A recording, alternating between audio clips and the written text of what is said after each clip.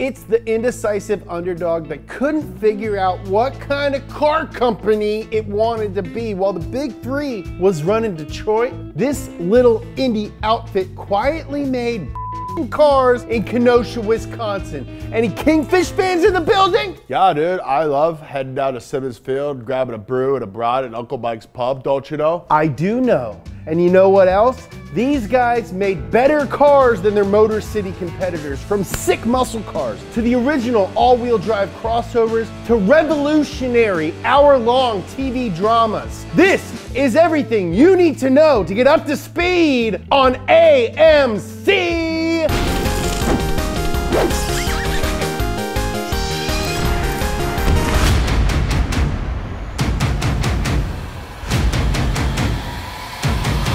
Hey, James. What are you doing? Trying to open this can of NOS energy drink with my mind.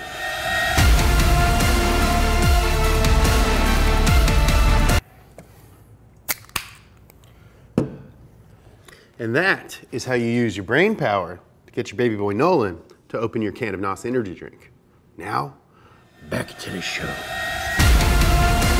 American Motors formed in 1954 when Hudson Motors and Nash Kelvinator did the fusion dance and joined forces. Hudson made good cars, but they couldn't afford to redesign everything every year like all the bigger automakers were doing. Nash Kelvinator made refrigerators and those little metropolitan cars. So it seemed like a good idea for the two of them to team up and make smallish cars together. It was a huge corporate merger. I'm talking the biggest in the history of history at this point.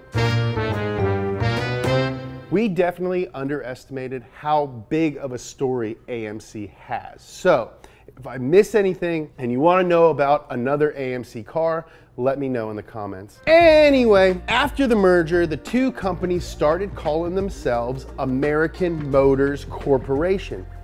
AMC. And for the first few years, their cars were badged and sold as Hudsons and Nashes. They started combining platforms and debuted a new Hudson Hornet and a Wasp. You know the Hornet from that adorable cartoon car movie. What was it called? It had all those cars with eyes.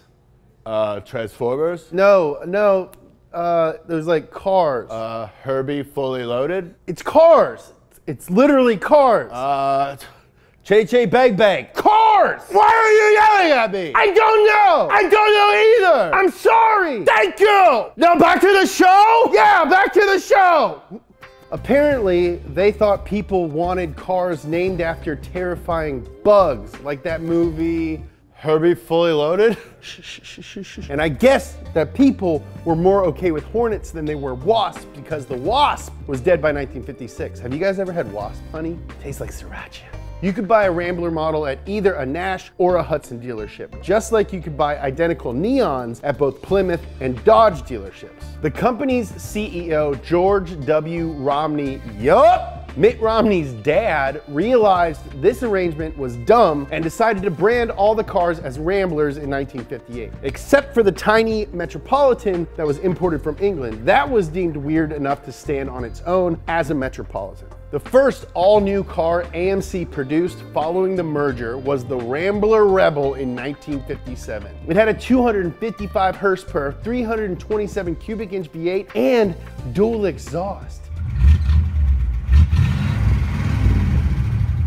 There's not gonna be any leaders in this episode, Euros, because this is America, an American car company. With a 17-second quarter mile, the Rebel was advertised as the quickest four-door to hit 60 miles per in America at the time. The Rebel was supposed to come with this brand new electronic fuel injection called the Bendix Electrojector System. But it had some bad bugs that couldn't be worked out, and the feature was dropped before production. With a name like Bendix, it's probably for the best. In 1958, they also launched the Rambler American, which was actually the 3-year-old 1955 Nash Rambler. That is the only time that an old car was successfully reintroduced and sold as a new car again. Good job, Romney. There were also a couple of big cars called the Classic and the Ambassador. The brand new 61 Rambler Classic, the compact car most useful to you. In 1959, AMC hired Dick Teague. There's nothing funny about that. So Dick Teague, a talented guy with a not funny name, had worked at GM, Packard, and Chrysler. He was known for designing incredibly good-looking cars with tiny budgets, something AMC really needed because they were always broke. You don't hear much about these cars today, but at the time, Rambler was the best-selling nameplate in the States. And remember, these guys are independent. AMC was taking on the big three. Around 1965, the company decided to start changing direction a bit and started making more large cars. The two-door Rambler Marlin was developed to be a fancier, bigger alternative to the Ford Mustang or Plymouth Barracuda. It had a really, really cool badge too. You know I have a soft spot for buff horses, but that's one buff fish. In 1966, they decided to move away from the Rambler moniker altogether and finally started badging cars with their patriotic family name, American Motors. 1968 was the start of AMC's glory years when they started making two of their best known models, the Javelin and the AMX. Dick Teague used his mad skills to design the first-gen Javelin as a sleek, semi-fastback coupe everyone could appreciate. AMC just didn't have the funds to make multiple body styles like you could get with the Mustang and the Camaro, but they made up for it by making a dang good car. The Javelin was a roomier, totally respectable and affordable competitor in the pony car market, and you can still get them for cheap. It also had a really cool badge. The closest thing we have to a really cool badge now, the Stingray on the Corvette and the Stinger badge on the Kia Stinger. Honestly, two coolest badges in the game right now. Fight me in the comments. You can get a Javelin with a straight six, but the one that you wanted was the one with the V8, baby. The appropriately named Go package got you a 343 cubic inch V8 making 280 horsepower. AMX was released 6 months later, along with a new 390 cubic inch V8 you could get in either car, making 315 horsepower. The AMX had only 2 seats and 1 foot less sheet metal between its front and rear wheels than the Javelin. That meant it was extra sporty. AMX stood for American Motors Experimental. Since no other US car companies were making 2-seater sports cars, the AMX was actually considered a direct competitor to the Vette. And the Vette didn't really have another competitor. It still doesn't. We made a whole episode of Wheelhouse about it. I'll put the link in the description below. The Society of Automotive Engineers even named the AMX Best Engineered Car of the Year. It featured cool new safety stuff like 3-point seat belts and thinner, lighter safety glass that shattered into tiny little pieces in an accident so your windshield didn't slice your face off. Neat! AMC was keen on making the AMX a performance hit even before it went on sale. The AMX broke over 100 land speed records driven by racer Craig Breedlove. Yes! That name rules. Famous drag racers Lou Downey and Shirley Drag-On Lady Shahan drove them at the Strip. Yes! Cool names! And AMX almost won an SCCA championship, and another came in 5th in the Cannonball Run. You could even rent one from Hertz. Hey Nolan, can you come here? Hey, James. Hey, do you want a Hertz donut? Yes.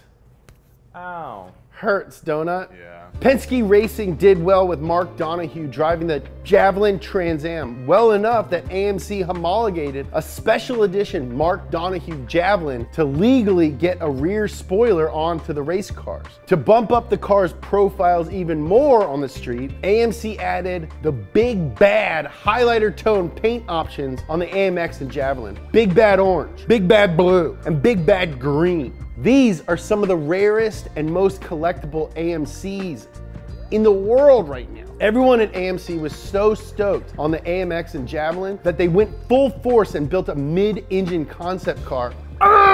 The stunning AMX3 debuted in Italy in 1969. The lucky folks who got to drive the handmade prototype said the performance was world class. The company brass authorized production of 30 cars as the brand's new flagship models, but the cost to build them kept getting heavier for the small automaker while the corporate piggy bank kept getting lighter. So,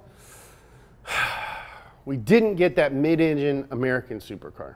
We did get some other sick super rare AMC muscle cars. The 69 Hearst SC Rambler was a sleeper in every sense of the word, except for the red, white, and blue paint job, the big old hood scoop with a vacuum operated butterfly valve, and the fact that it's really, really, really loud. Colby?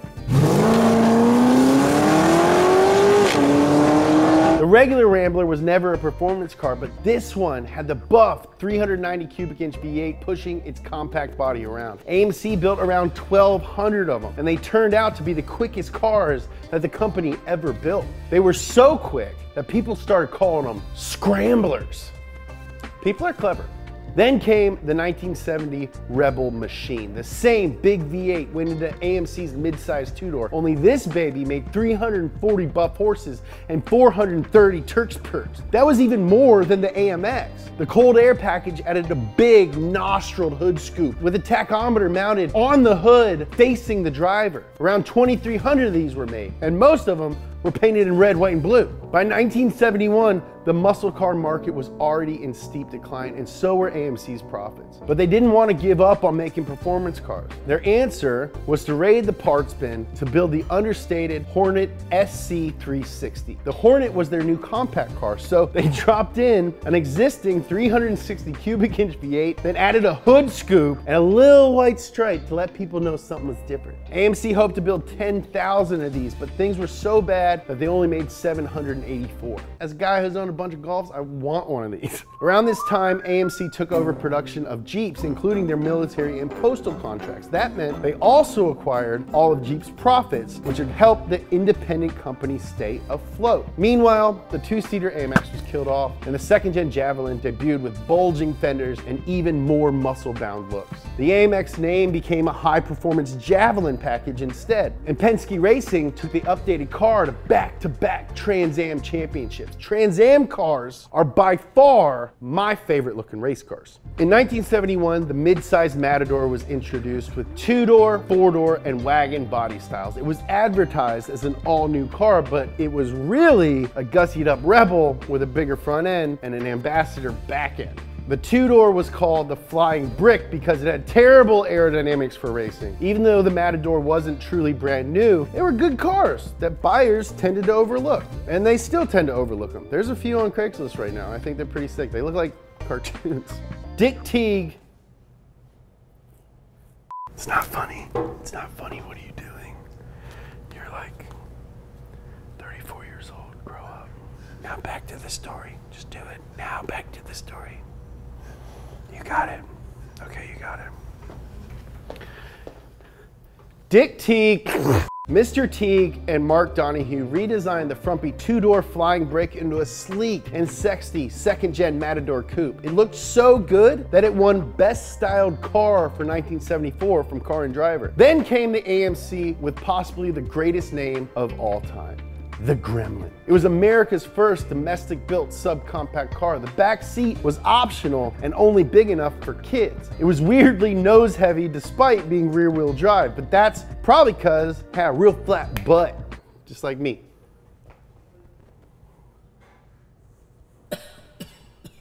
In 1975, the Mirthmobile was introduced as the first wide small car. Did I say Mirthmobile? I meant Pacer. Wayne's World was one of my first favorite movies. It looked like a fishbowl and was originally designed to run a rotary, which AMC had contracted to start building in 1973. But rotaries hit the gas tank hard, and the oil crisis put the kibosh on that plan. So instead, the Pacer used a couple of inline-six engines, and a couple of flames made it cool enough to be Garth Alger's ride. Again, Wayne's World reference. I know a lot of you guys are too young, but I love that movie. You wanna be like Big Bro?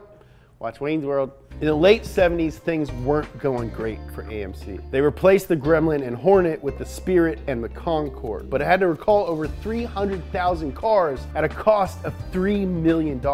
So they decided to partner with Renault and started selling Renault 5s as Le Cars here in the US. In exchange, Renault got a 22.5 stake in AMC. That helped spike sales and profits back up, even though the economy was turning down. But AMC was still building their own cars in their inefficient Kenosha, Wisconsin plant. For the 1980 year, they launched AMC Eagle versions of the Spirit and Concorde as their new four-wheel drive line. much better. There was a coupe, there was a hatchback, there was a sedan, there was a wagon. So many sport utility crossovers to choose from. You want a sick Froder no one else has? Find yourself an old AMC Eagle, kids. They're still cheap. For some reason, things quickly took a turn for the worse and sales plummeted. Renault took a controlling stake in the company, which made American Motors Corporation a lot less American. The Spirit and the Concorde were done by the end of 1983. AMC started building Renault Alliance sedans in Kenosha in that year. Surprisingly, the Alliance was Motor Trend's Car of the Year and at the top of Car and Driver's 10 Best list. It launched so successfully that the dealer network wasn't prepared to deal with that kind of volume. Then, the cars started to fall apart and they were done by 1987. Luckily, AMC still owned Jeep. The new Cherokee and Wagoneer were really taking off as SUVs started to become a thing. Customers weren't buying AMC cars anymore though. They made an agreement to let Chrysler use some of the empty space at the Kenosha plant for some extra cash. AMC's workers were mad about not getting raises, and there were rumors that they were sabotaging cars on the line. Then the Pentagon got mad because they were still making Jeeps for the military, but now they weren't American, they were French. But AMC couldn't kick their French step-parents out of the house and had to sell that profitable business. AMC's longtime hero, Dick Teague, you told yourself you would not laugh at stuff like this anymore. Dick Teague left the company. Some of the cars that these kids are doing, and you know, just a few years back, you'd look at those and say, God, they're impossible, I'll never build anything like that. So the future is just, gosh, I just wish I could live to be 100 years old to see some of those things that are going to happen. Renault was having their own problems at the time, including the assassination of their CEO by French anarchists. So they weren't so confident about their prospects in the US market anymore. The fact that the three companies were already making each other's cars in the same plant made it easy for Renault to sell their AMC shares to Chrysler in 1987. And that was the end of AMC. It really sucks that AMC isn't around today, but I think we should be grateful that we had them at all. Dad?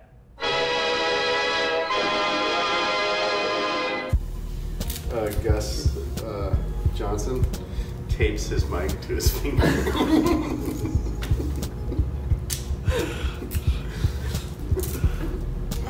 This sucks. It's so tight.